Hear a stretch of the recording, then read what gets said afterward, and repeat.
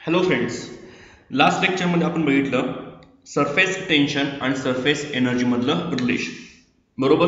त्यासोबतच surface tension surface एनर्जीचं demonstration पण बघितलं, सोबत न्यूमरिकल्स बघितलेलं आहेत. आजच्या लेक्चरमध्ये आपण जे बीट घेणार आहे हे बीट तुमच्या टेक्स्टबुकमध्ये नाही आहे, तर थोडासा ऑब्जेक्टिव्ह एक्झामसाठी म्हणजे सीईटी नीट जेईसाठी हे बीट इम्पॉर्टंट आहे. त्याच्यामध्ये मी तुम्हाला शिकवणार आहे एक ड्रॉप, ज्यावेळी आपण त्या ड्रॉपला ड्रॉपलेट्स मध्ये कन्वर्ट करतो. म्हणजे समजा एक तुमच्याकडे मर्क्युरीचा ड्रॉप आहे आणि तो एका ठराविक हाईटवरून तुम्ही त्याला सोडलेला आहात, तो फ्रीली फॉल होतोय. तो ज्यावेळी जमिनीवर पडणार त्यावेळी काय होणार, त्याचे छोटे छोटे ड्रॉपलेट्स तयार होणार आहे. मग ह्या ड्रॉप पासून ड्रॉपलेट्स पर्यंत कन्वर्ट होत असताना त्याच्यामध्ये काय काय चेंजेस होतात, त्याचे काय फॉर्म्युलेज आहेत. सोबतच ह्याच्यामध्ये असा आणखी एक न्यूमरिकल आपल्याला बघायचा आहे की किती उंचीवरून टाकल्यानंतर किती ड्रॉपलेट्स तयार होतात. म्हणजे हाईट आणि ड्रॉपलेट्स यांचं पण आपल्याला रिलेशन बनवायचं आहे. त्यासाठी हा पॅटर्न थोडासा महत्त्वाचा आहे. चला मग बघूया आजच्या लेक्चरमध्ये आपल्याला काय काय बघायचं आहे. आपल्याकडे एक लिक्विडचा ड्रॉप आहे, ड्रॉप हॅव्हिंग रेडियस आर. तर आपण ब्रेक करणार आहे N number of ड्रॉपलेट्समध्ये, N number of identical ड्रॉपलेट्समध्ये having radius R, बरोबर. मग आता ड्रॉप पासून ड्रॉपलेट्सकडे जात असताना काय काय होतं बघा. पहिली गोष्ट, सरफेस एरिया जो आहे तो काय होतो, इन्क्रीज होतो. सरफेस टेन्शन सेम राहतं. टेम्परेचर जे आहे ते टेम्परेचर काय होतं, डिक्रीज होतं. त्यानंतर एनर्जी जी आहे ती एनर्जी इन्क्रीज होते. म्हणजे ड्रॉपची जी एनर्जी होती त्या एनर्जीपेक्षा ड्रॉपलेट्सची एनर्जी काय असते, जास्त असते. त्याच्यानंतर ही एनर्जी जास्त होते, म्हणजे according to conservation of energy, energy कुठेतरी मिळाली असणार आहे त्याला. मग ड्रॉप पासून ड्रॉपलेट पण करत असताना, ड्रॉप पासून ड्रॉपलेटकडे जात असताना आपण जे काय वर्क करतो ते वर्क त्यामध्ये ऍज अ एनर्जी म्हणून स्टोअर होतं. म्हणजे ह्या केसमध्ये एनर्जी काय होते, ऍब्झॉर्ब होते. Since the total energy is कॉन्झर्व्ड, the internal energy decreases and hence temperature decreases. म्हणजे बघा, एनर्जी वाढली त्यामुळे टेम्परेचर काय होतं, डिक्रीज होतं. कारण की एनर्जी वाढण्यासाठी काय होते, इंटरनल एनर्जी कमी केली पाहिजे. मग इंटरनल एनर्जी कमी झाली म्हणजे काय झालं, टेम्परेचर डिक्रीज झालं. And last one, volume remains same. म्हणजे व्हॉल्यूम ऑफ बिग ड्रॉप आणि व्हॉल्यूम ऑफ एन ड्रॉपलेट्स हे काय असतं, सेम असतं. आता हा जो काय शेवटचा पॉइंट आहे, व्हॉल्यूम रिमेन्स सेम, तो घेऊन आपण पुढे जाऊया. Volume of big drop equals to volume of N droplets. आता बिग ड्रॉपचा व्हॉल्यूम स्फेरिकल 4/3 पाय आर क्यूब आणि स्मॉल ड्रॉपलेटचा व्हॉल्यूम काय असणार आहे, n टाइम्स 4/3 पाय आर क्यूब. बोथ साइडला 4/3 पाय gates cancel, we get relation R cube is equals to n times R cube. म्हणजेच capital R radius of big drop is equals to n raised to 1/3 cube root of n times radius of small droplet.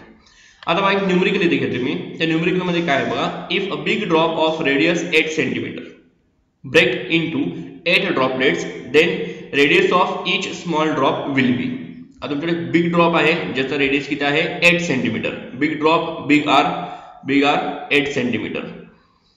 It break into 8 droplets, means number of droplets 8, and find the radius of each droplet, means small r is equals to question mark. Then we use the formula r is equals to n raised to 1/3 into r, means small r is equals to capital R divided by n raised to 1/3. Capital R 8, n raised to 1/3, 8 raised to 1/3, cube root of 8 gives us 2, 8 divided by 2 equals to 4 centimeter. Means 8 सेंटीमीटरचा एक drop आपण break करून 8 droplets तयार केले, तर ड्रॉपलेटचा प्रत्येक ड्रॉपलेटचा radius किती असणार आहे, 4 सेंटीमीटर. असा हा फॉर्म्युला तुम्हाला यूज करता येईल. ह्या बीटमध्ये लक्षात घ्या, ह्या बीटमध्ये तुम्हाला जे नंबर दिला होतो हा नंबर कायम क्यूब रूट निघणारा नंबर असतो. म्हणजे त्यामध्ये तुम्हाला 8 येईल, 27 येईल, 64 येईल, 125 येईल, 1000 येईल, 10⁶, 10⁹ असे नंबर्स येतात की ज्यांचं इझिली क्यूब रूट काढता येतं. त्यामुळं ह्या लक्षात असलं पाहिजे आपल्या की क्यूब रूट काढत असताना काही क्यूब रूट्स आपल्याला ऑलरेडी पाठ पाहिजे. म्हणजे 27 कोणाचं क्यूब रूट येतं, तर 3चं येतं. 3चं क्यूब रूट काय असतं, सॉरी 27चं क्यूब रूट काय असतं, 3 असतं. तसं 64चं क्यूब रूट काय असतं, 4 असतं. 10⁻³ म्हणजे 1000 क्यूब रूट किती येतं, 10. 10⁶ म्हणजे काय, मिलियन ड्रॉपलेट्स. असं म्हटलं की आपल्या लक्षात आलं की ते 10⁶ आहे. 10⁶ क्यूब रूट केले की ते काय येणार आहे, 10⁻² येणार आहे. सिमिलरली बिलियन म्हटलं की 10⁹ येणार, त्याचं क्यूब रूट केलं की येतं 10⁻³ येतं. असे हे नंबर्स तुम्हाला यूज करता आले पाहिजेत. आता बघा आपल्याला फॉर्म्युला मिळाला आहे R is equals to n raised to 1 by 3 into R. We know the relation between surface tension and surface energy is dW is equals to T into dA. Correct? Means work done is equals to T into change in surface area, A2 minus A1. Now what is A2? A2 means final area, means area of droplets. आता droplets सगळ्या droplets मिळून area किती होणार आहे? n times 4 pi r square, because droplets are spherical and sphere चा surface area किती असतो 4 pi r square, आणि अशा आपल्याला n आहेत म्हणून आपण त्याला काय केलं n times 4 pi r square केलं. हा झाला तुमचा फायनल एरिया, म्हणजे ड्रॉप ब्रेक झाल्यानंतर ड्रॉपलेट्स होणार म्हणून फायनल एरिया मध्ये आपण ड्रॉपलेटचा एरिया लिहिलेला आहे. Similarly A1 means initial area, म्हणजे मोठ्या ड्रॉपचा area, that is area of drop is equals to 4 pi r square. आता ह्या दोन्ही व्हॅल्यूज A2 आणि A1 च्या इथे सबस्टिट्यूट करूया. n into 4 pi r square minus 4 pi r square, 4 pi common घेतलं, n r square minus r square, इथं capital r square ने मल्टिप्लाय आणि डिवाइड केलं आणि मग कॉमन घेतलं, तर तुम्हाला मिळेल 4 pi r square t into n into r square upon r square minus 1. ही स्टेप लक्षात आली. याच्यानंतर बघा जसं आपण रिलेशन मध्ये वरती मिळवलं होतं r is equals to n raised to 1 by 3 into r, means small r divided by capital R किती येणार 1 upon n raised to 1 by 3, म्हणजेच n raised to minus 1 by 3. Denominator मध्ये क्वांटिटी न्यूमरेटरला गेली की मायनस साइन येते, बरोबर आहे. आता r upon r ला दोन्ही साइडला स्क्वेअर करूया, मग इथे काय होणार r square upon r square, आणि इकडे स्क्वेअर केलं तर काय होणार n raised to minus of 2 by 3. म्हणजे ह्या वरच्या स्टेप मध्ये r square upon r square जो आहे त्याच्या बदले आपण काय पुट करणार आहे n raised to minus of 2 by 3. मग हा फॉर्म्युला काय होईल बघा, dw is equals to 4 pi r square t n raised to 1 into n raised to minus 2 by 3 minus 1. आता इथं n raised to 1 into n raised to minus 2 by 3, म्हणजे आपल्याला formula आहे a raised to m into a raised to n असले काय करतो आपण a raised to m plus n करतो. तसे इथं 1 plus minus of 2 by 3 म्हणजे 1 minus 2 by 3 केलं तर तुम्हाला काय मिळून जाईल n raised to 1 by 3.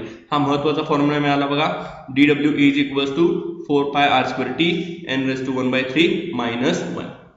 Okay.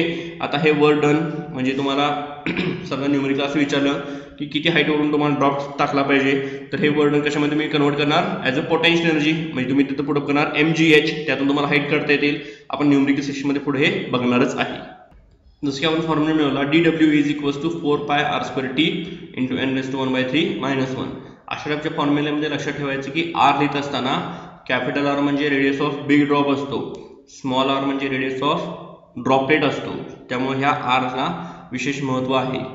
Okay. Now as you know work done dw means काय असतं change in kinetic energy, change in energy.